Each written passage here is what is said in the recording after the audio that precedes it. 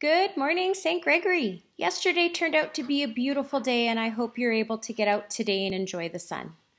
We are going to start today like we start all days in Catholic education and prayer. So please center yourselves and find that quiet place in your heart for God. Today we have a prayer written by Nixon V in grade 1G. In the name of the Father, and the Son, and the Holy Spirit. Amen. Dear Jesus, I am grateful that the sun has finally come out. Please help keep everyone safe from COVID-19. Amen. A few announcements today. Please check out this week's Wellness Challenge. If you need help with your schoolwork, please connect with your teachers on their Google Meets and during their office hours.